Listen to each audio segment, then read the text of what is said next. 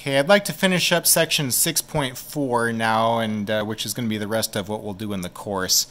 We're talking about solving systems using matrices. The Gaussian elimination method is, fancy words for matrices. And when you solve a system using matrices, the idea is to get the augmented matrix into row echelon form by using your row operations. I talked about row echelon form in the last video, and then also our row operations that we're allowed to use. So let me show you some examples now of where we're solving systems by using matrices. Here's one example. I want to solve this system. Well, if I'm using matrices, of course, the first thing that I would need is an augmented matrix. So I've got two equations, therefore I'm going to have two rows. In the first equation, I've got a 2 in front of x, a 5 in front of y, and then a 5 in the coefficient column. In the second equation, I've got a 1 in front of x, a -4 in front of y, and then a 9 in the coefficient column.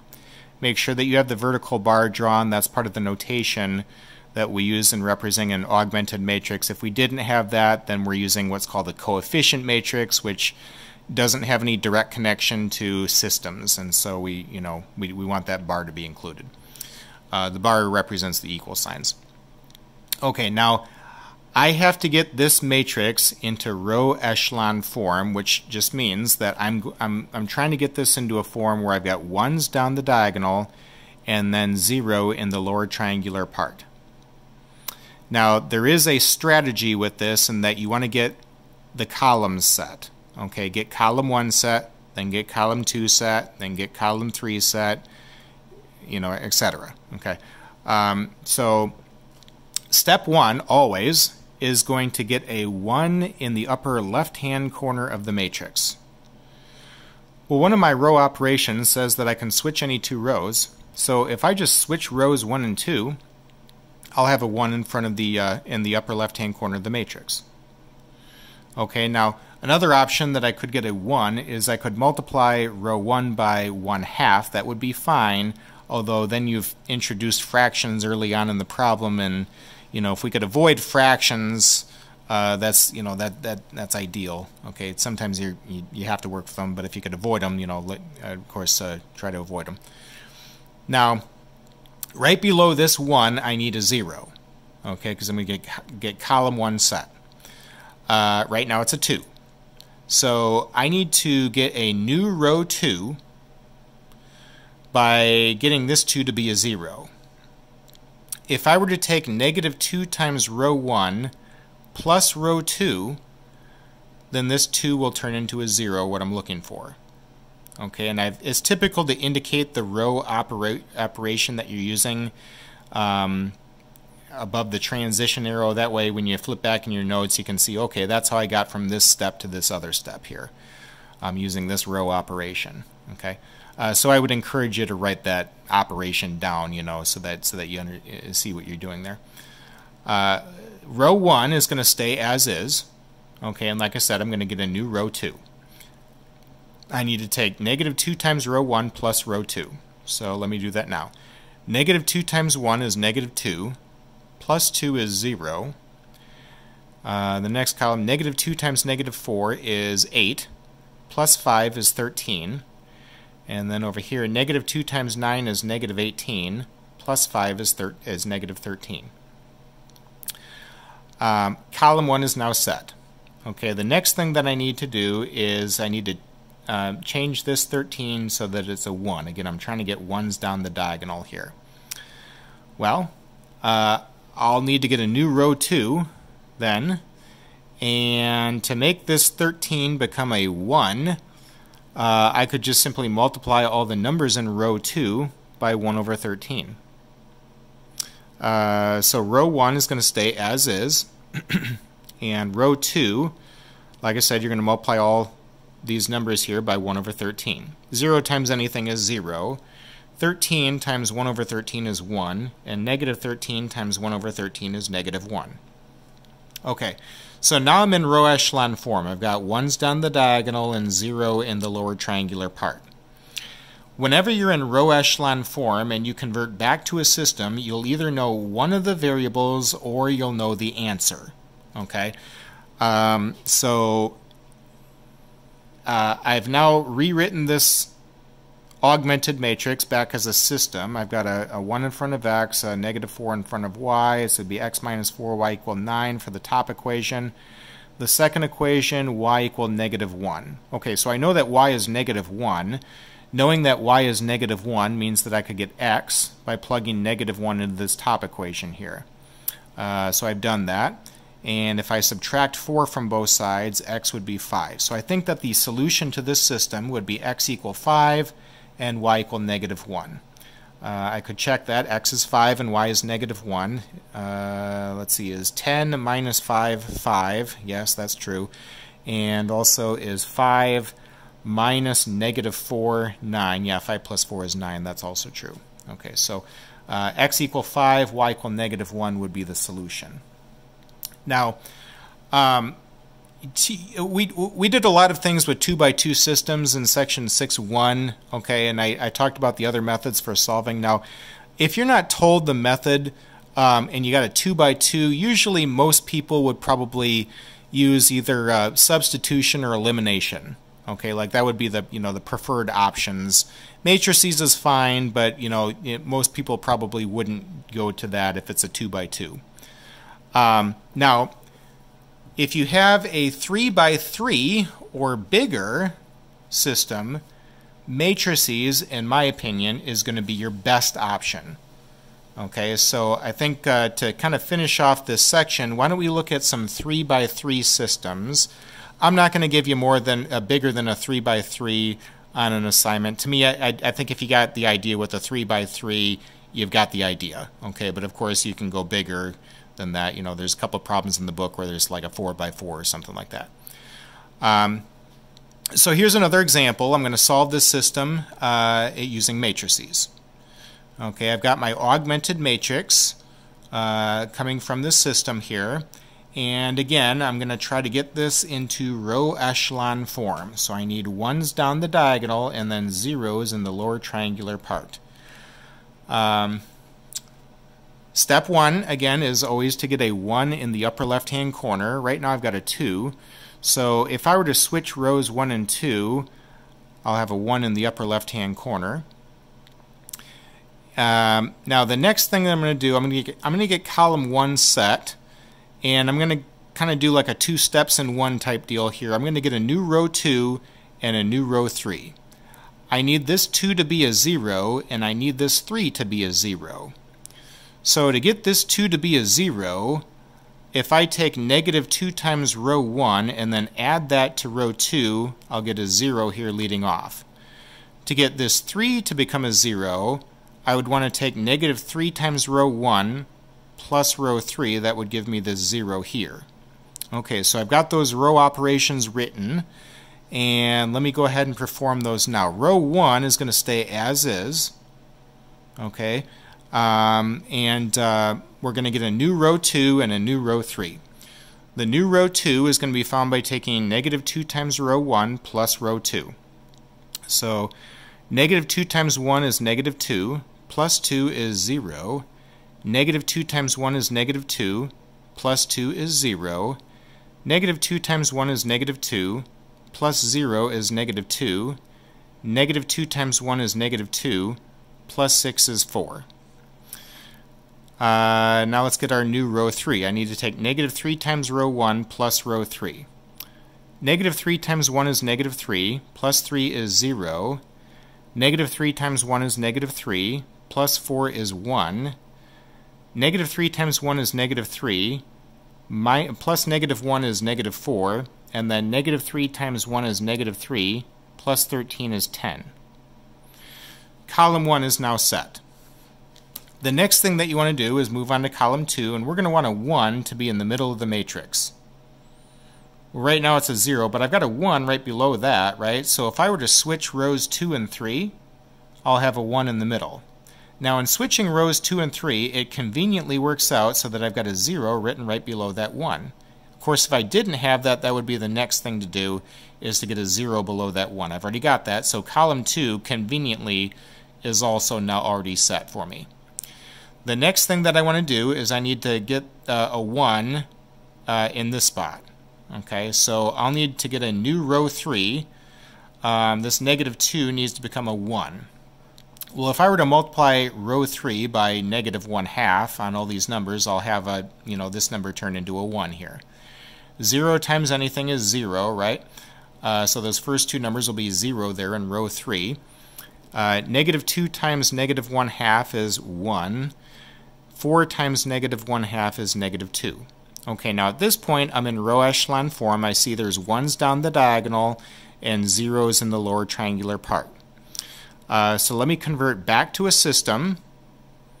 Okay, I'll have x plus y plus z equals 1 from that top row. Y minus 4z equal 10 from that second row, and then z equal negative 2 from the third row. Well, knowing that z equal negative 2 means that now I can work backwards. So if z is negative 2, and I plug that in here, y plus 8 equal 10 means that y would be 2. And then if y is 2 and z is negative 2, in this first equation you'll have x equal 1. So I think x is 1, y is 2, and z is negative 2. If I were to quick check that, is it true that 2 plus 4 is 6? Yes. Is it also true that 1 plus 2 minus 2 is 1? Yes. And is it also true that 3 plus 8, that's 11, minus negative 2, that's 13? That looks good. Okay, so all three of these equations would be satisfied. And so x equal 1, y equal 2, z equal negative 2 would be the answer. Now, by the way, the reason why I would say that matrices is going to be your best option for a 3x3 or bigger system is because now in section 6.3, when we had been doing things with 3x3 systems, the plan there was to use the elimination method repeatedly.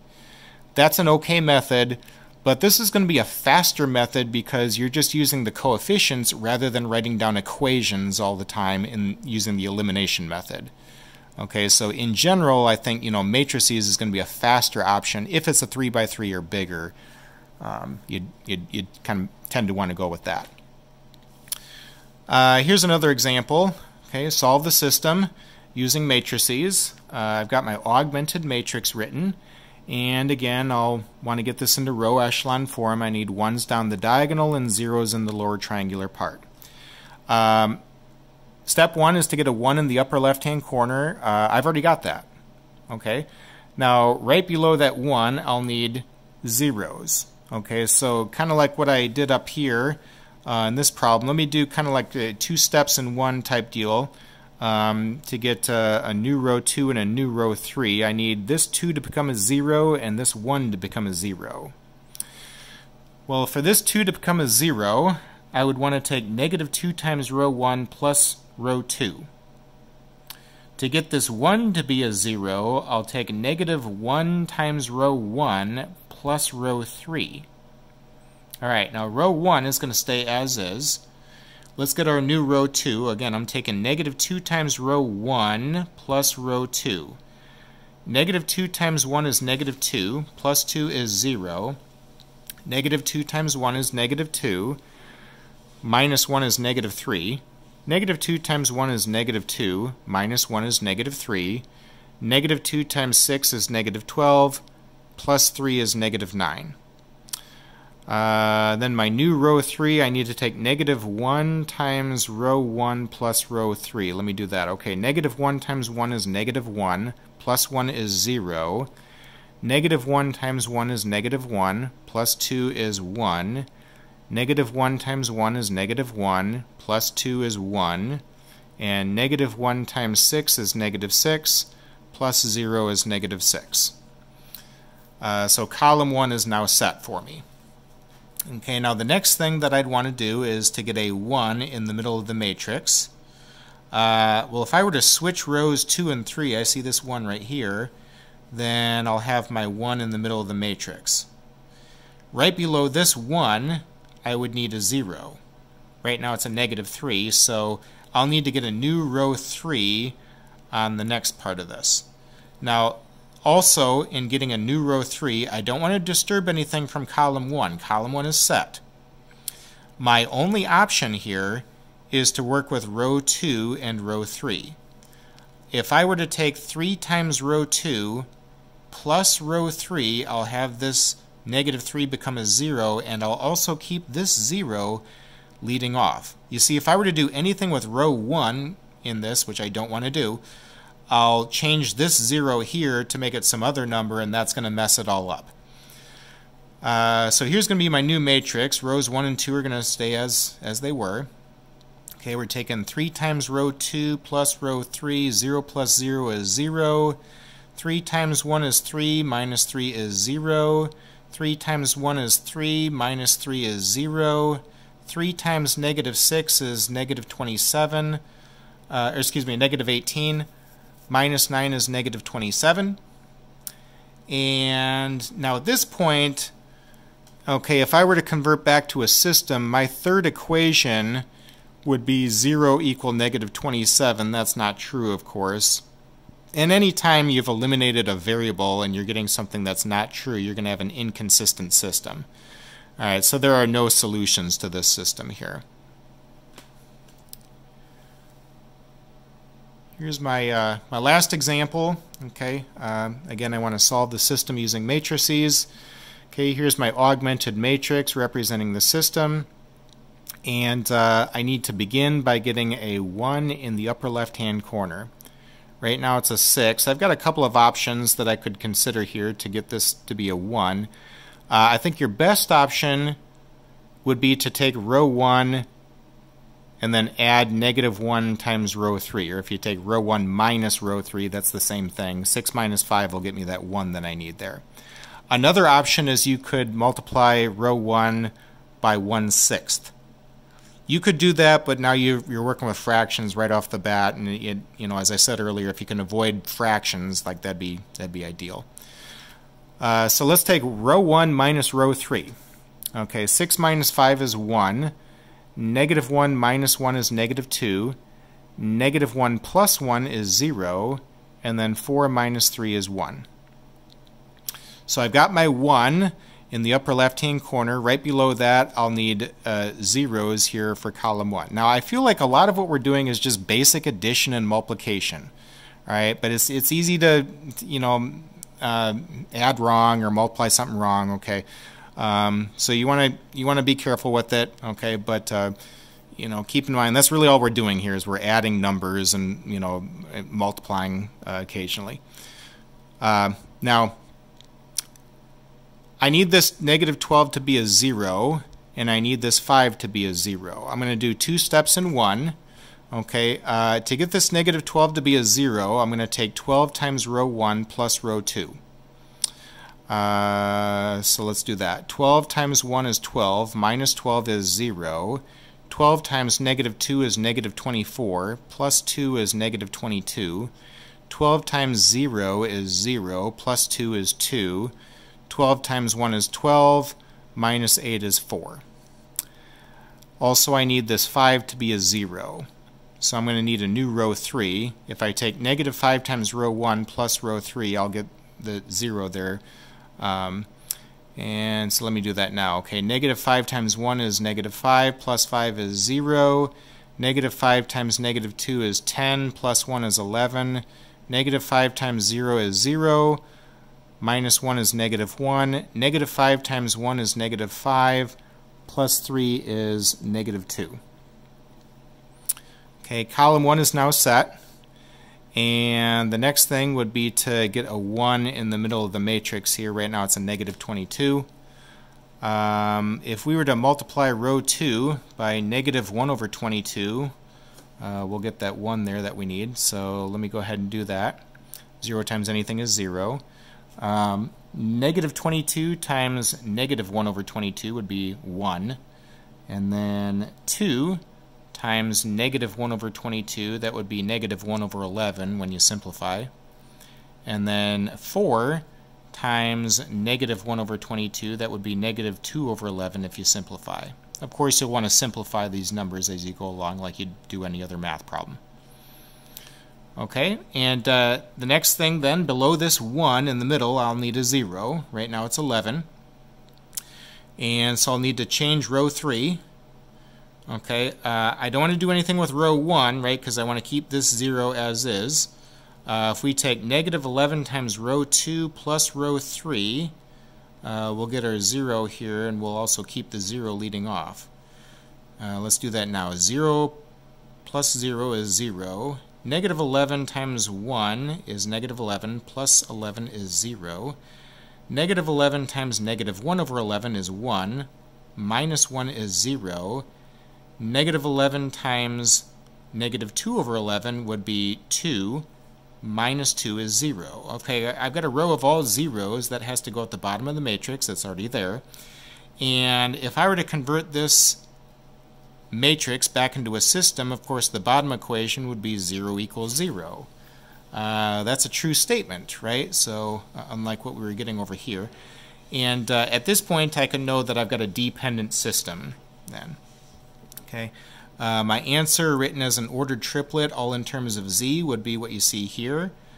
Let's see here. So here would be the other equations. The row 1 written as an equation. Here's row 2 written as an equation. Let's see here. If I were to take this second equation, y minus 1/11 z equal negative 2/11, and add 1/11 z to both sides, in the y coordinate spot, that's how I'm getting the 1/11 z minus 2/11. And then knowing what y is in terms of z means I can replace that here in this top equation, and then solve for x. So I'm doing that, and I'm getting x to be 2/11 z plus 7/11, and that's going to go in the x coordinate position here. So this would be a way to describe that there's infinitely many solutions to the system. Okay. We are now done with the course. We're done with section 6.4, so your last homework assignment is on page 553. Be sure to look at those.